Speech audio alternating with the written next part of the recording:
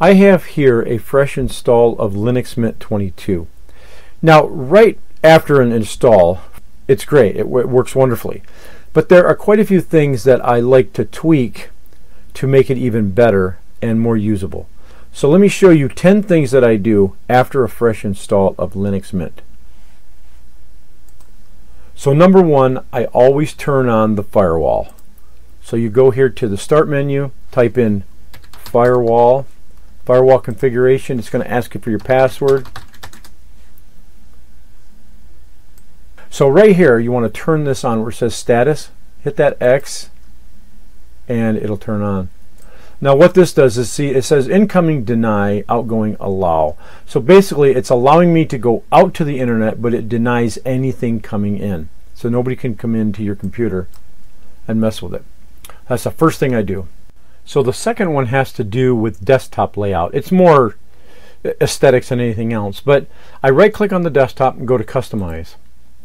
And you'll notice here it says Auto Arrange. Now I don't like Auto Arrange because you can't move the icons where you want to on the desktop, and that just frustrates me. So if I turn off Auto Arrange, I can move these icons anywhere I want. If you like them to just line up and always be, you know, sorted and whatnot, then you can keep that on, but I don't like that. And then here where it says Desktop Settings, I'm going to click that.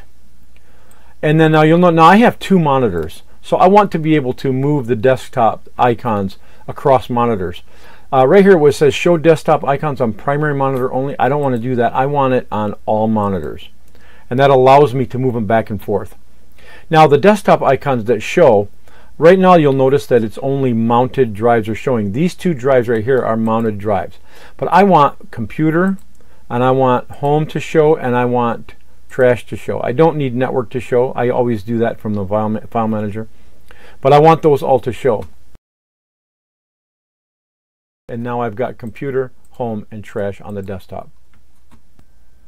So the next one has to do with file management tweaks. If I go to my Home folder, for instance, it shows just folders. Right? I don't like to see folders. I like to change it to list view. Now you'll see right here there's a button that says list. The reason why I like the list view is because I like to see the size, the type, and the date modified. Now this is fine and dandy. I can go up and hit list, and so the next time I open this, I'll get a list view. But if I open up any other folders, for instance Computer, you'll see it goes back to icon. So it remembers that I want this folder in a list view, but I want it to be global across the whole system. So what I do is I go up to Edit, Preferences, and right here where under Views it says View New Folders Using, and I change that to List View. And then I go over here to Behavior, and under Behavior I want to click on a file's name twice to rename it. In other words, I have, let's say I have a document here, right? And so if I want to double click on it, 2 clicks to change the name, I can't. Watch this. If I click on a file name twice, rename it, and I go back over here to click twice, I can change it. So just turn that on if you want to do that. And then down here it says executable text files. Now if you create a text file and you want to open it just by clicking on it, it will ask you if you want to run it or view it. So what I do is I just turn on View Executable Text Files when they're open.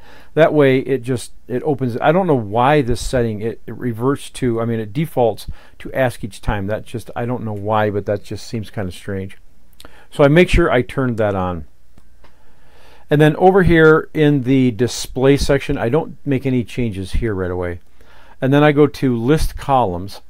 Now this is only if you're using the list view. For instance, let me move these side by side here. And you'll notice over on the right it says name, size, type, date modified. Now I can add anything to the top list here. If I go to date created, it will add it. Over here you'll see it added date created. I can turn that on or off, see? Now if I'm using icon view, of course I can't see that information, and so this section here only applies to list view. And then I go over here to toolbar. Now on toolbar, this has to do with the top here. See where it says underneath here, let me move this to the side here, let's close that. where you have the back and forward, you have the up button, and then you have these over to the right. Well, you can add things to it if you want to. For instance, if I wanted to add the home button, I just click on home, and there it is right there. If I want to go new folder, computer, whatnot, I can turn those on and off right here. And the next one here is context menus. What this is your right mouse button. And then you click anywhere in a folder and you'll get lists come up. So I can add things to this list. For instance, one thing that does not come up here is make link. I use this all the time. So here if I go make link, then what happens is if I click on a file, I'll get the make link option right here. Whereas if I didn't have it before, turn that off and I'll show you. Let me go back here. You'll notice that make link is not in here. So I use that quite a bit. So I like to turn that on. You can hit copy to, move to, and whatnot, but I usually don't.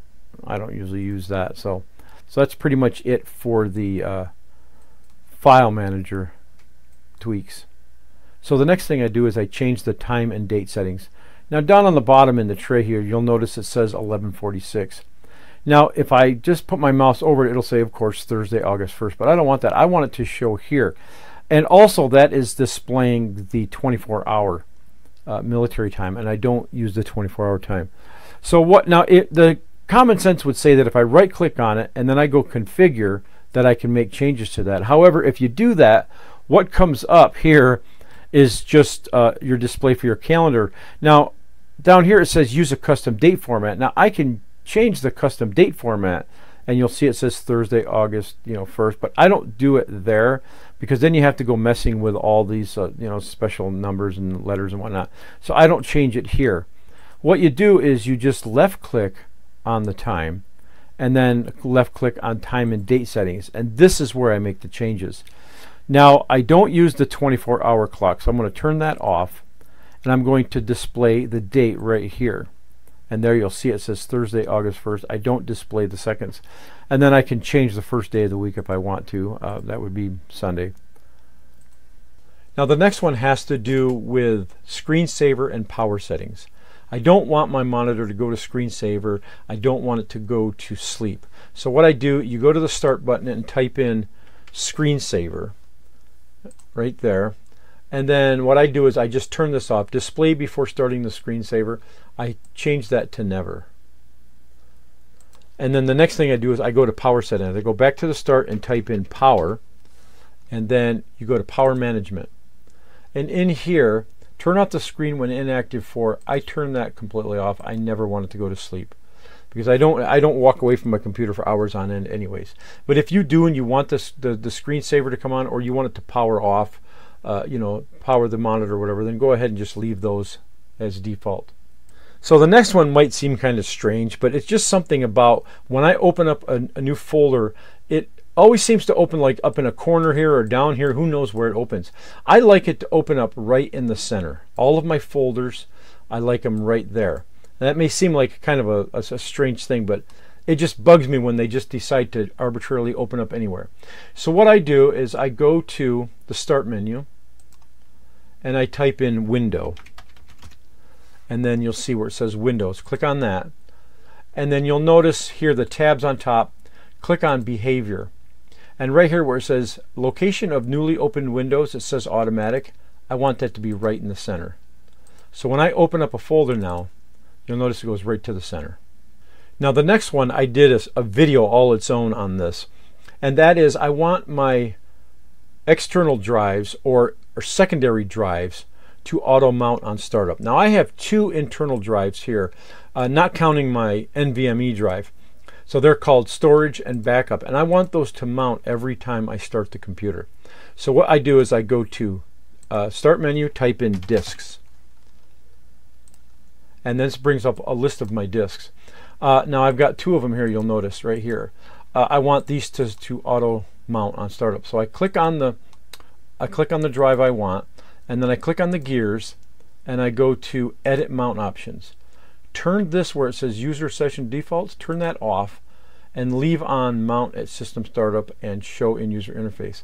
And then down here where it says identify, click on the label here where it says storage or whatever yours is called. And when you do that, their mount point is going to be MNT and then the name of the drive, and then click OK. And then it'll ask for the password, and there you go. So this will mount every time I start the computer. So number 8 is a biggie for me. I want to add media information to my context menu. In other words, now here's a video. This is my last video, the Thunderbolt Solar review.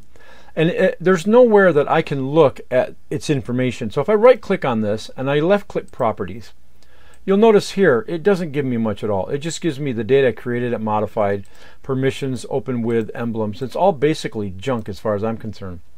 I want to know the size of that video, the frame rate, things like that. I get nothing here, and this is always a big frustration for me. I don't know why they have not done this yet, and this is, here we are, version 22, and we still don't get media information. So I'm going to add media information to the properties here. So I go to my browser and I go to the location here, github.com/linux-man/nemo/ I'll just put this link in the description below. But anyways, you're going to come up here to Nemo Media Info tab. And right here, the newest one, it's a few years old, but it still works perfectly fine. It's Nemo Media Info tab 1.0.4 all deb. So that's a Debian file. I'm going to go ahead and I'm going to download that. And then it puts it here in my downloads folder. So I'm going to double click on it. And it requires the installation of 5 packages. That's fine. I'm going to go ahead and hit install package. Ask for my password.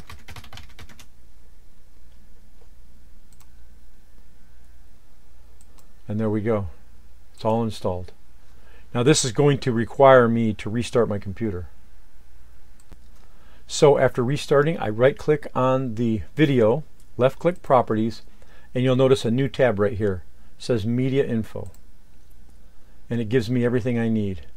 Format, codec, file size, duration, bit rate, frame rate, the size, 1920 by 1080. This is all the information that I need for those files. Still don't know why Linux hasn't done it, but that would be very helpful if they would add that feature. Now number 9 might seem strange to a lot of people, but whenever I'm in a folder here, I like to right click in the folder and left click on refresh. I use it all the time. Now of course up here on the menu I could add the refresh button. I can go here to edit preferences, we were in here before, and go to toolbar and then add it right here, hit refresh.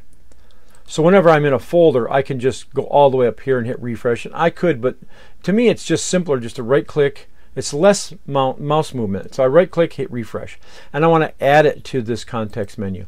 Now there's nowhere in here that you can actually add this because you have the context menus here, and nowhere is there a refresh in here. I would like them to add it, but they don't have it, so I have to add my own.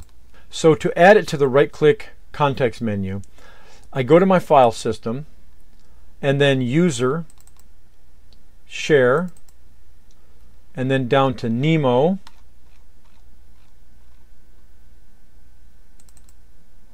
and then there's a folder called Actions. I open that up.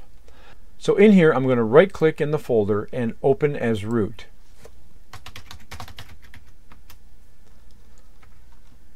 And then it opens up a new window, which, here's another thing too, I don't know why it opens in folder view or icon view. It should open up in list view, but I don't know.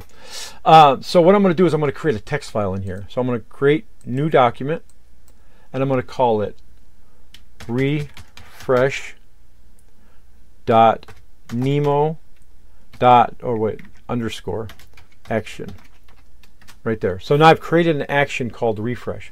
I'm going to open up that new file, and in the new file I'm going to put all this information right here. Now I'll put this information in the description below, so you don't have to pause it and look at it. I'll just copy and paste it into the description down below the video, and then I'm going to go ahead and save it, and then of course I'm going to have to do a restart. Now, of course, I could have stopped and started Nemo in the terminal, but I just wanted to make this as easy as possible.